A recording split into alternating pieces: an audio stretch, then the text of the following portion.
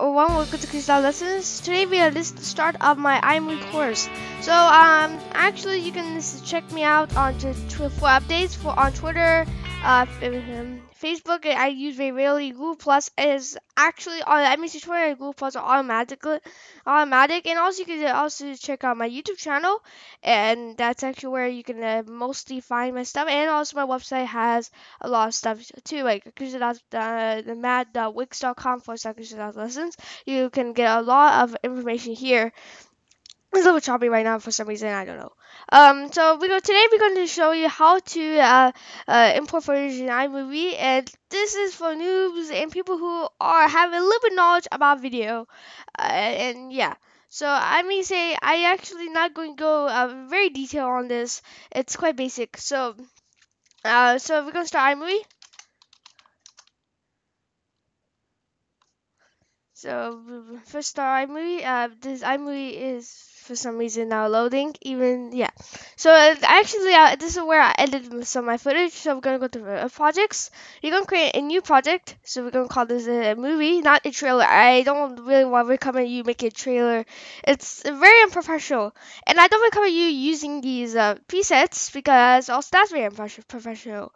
I was very new to iMovie when I used these. But I recommend you using no theme. Let's call the movie lesson test. We're going to create multiple projects in this lesson so that we're going to actually first talk about frame rates. So there's 30 frames per second to 60 frames per second, and the movie industry knows that they use 24 frames per second. So yeah, so actually I'll show you like the product. How it adjusts, but it looks like automatically it gave me 10p 60 frames per second, which is weird. I don't know. I should try to actually get the here's a second, which is weird, but I know this is iMovie, and sometimes things are weird. Well, basically, it's supposed to automatically adjust to whatever you're doing. So, yeah, I don't understand why it's set to that. Maybe, yeah. So right now, I'm gonna import some footage here. That's the basic import. And I'm thinking that it might automatically set when I import some other footage. So we're going to first start with, yeah, this is loading, so we're going to need to wait. How much time this will take to load? Literally, this is how fast SD card. It should take a little bit longer, less. Let me say almost a little bit longer, but suppose to say it a little bit less time. Okay. So I have some B-roll. It looks like, yeah. So we have multiple sample footage. I did the longest one is the 60 frames per second one. I still remember it, so we're going to import selected. So as you imported, as you can see here, well, we actually have the footage in the library. As it looks like here, it is a little bit jerky, like it's saying a date from when I got my Mac, literally. So yeah, this doesn't. See, well, here it is. You can reject footage also.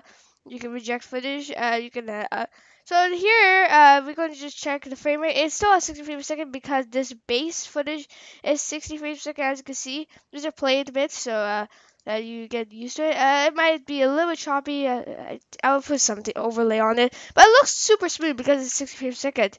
So also, I'm gonna mute this out. So you're gonna mute this out. My mouse is going to be slow. Also, that's weird. Wait, I actually don't know how to do that. You could just press the mute button to mute it by somehow sometimes do it. Also, you can actually add like B-roll footage and all of that stuff. But let's just add. We're just going to delete that and just see if I could get some more footage here. So that's the first way to importing it. You connect your camera to your computer and will automatically detect it. Now we're going to import to file. So what I'm going to do is I'm going to copy the footage. So okay, so actually now I got my footage, so I'm here. So actually I put this in a custom photo folder with different frame rates, so we could test it out. And also one has a different resolution. And luckily I can't get 1020 by 60 frames per second because my camera doesn't support apparently. So yeah, so we're gonna just reduce the full screen size. So what you can do is another way is to drag it. Okay, so another way to actually do is drag and drop your footage. So like this, and this actually will drag and drop your footage correctly. I will just delete that, and yeah. So that's actually the highest. I mean, the highest resolution it could go to is 4K. I mean, say if okay, so we're gonna actually just drag 30 frames per second footage. So this is supposed to set to yeah 1080p 30 frames per second. So if we delete that, we're going to see it's still 1080p frames per second. We're going to add 60 frames per second footage, which is the largest in this pack. It automatically sets if you delete it. Unluckily, I actually it checks. Also, it automatically checks it by checking the most footage, and also will be pre-based on your footage. So it automatically sets your footage. So let's just check 20 by 720 30 frames per second. Uh, that's it's 720p automatically.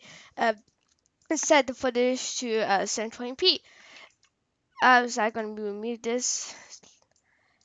Okay, so what else you can do?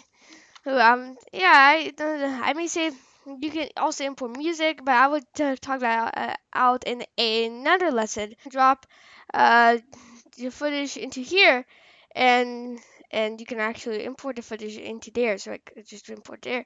That might be a good idea. Also, if you want to keep your footage for other videos, I for some reason never do that. That's weird. Um, yeah. Also, that's actually all the frame rates. Now I'm going to give you some 4K footage.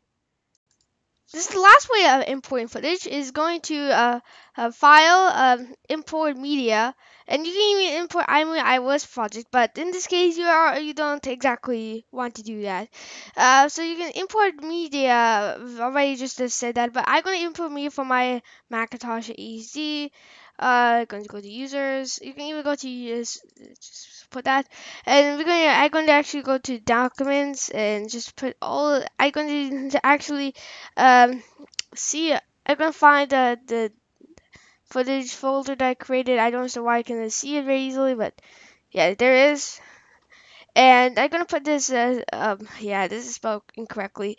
Yeah, this footage here. So this is just a little bit of a silly experiment, but in this case, this is supposed to adjust to 4K. This is not even 4K. That's just to note. Going to. This is not even 4K. And this is at 60, it's going to call at 60 frames per second because the footage is 60 frames per second. I'm thinking that I'm assuming now, I thinking that if you have 4K at 30 frames per second, it's going to keep it 30 frames per second, not upscale to 60 frames per second. But in this case, it's going to encode 30, 60 frames per second. And yeah, so actually this part, I may say it just doesn't have a very good detector, it looks like it just, I may say it doesn't exactly have the best detector in the world, but sometimes it jumps to the resolution, like if it's 1080p, it's just going, I mean, even though this is 2560 by uh 1600 the resolution, it's just going to go 4K, but it's quite close to 4K, but just about. And ironically, you can encode 60 by 10 aspect ratio and or any other different aspect ratio that as you could do in the DaVinci Resolve. This is like another professional photo that's very professional. It's not meant for this type of video editing. So yeah. Um, So check out my next lesson for actually details about. Let me just check my pages because I don't remember. So I going to actually check this out. So check out my lesson for splitting and cutting video. So this is this is still basic, and will be much more shorter than this lesson.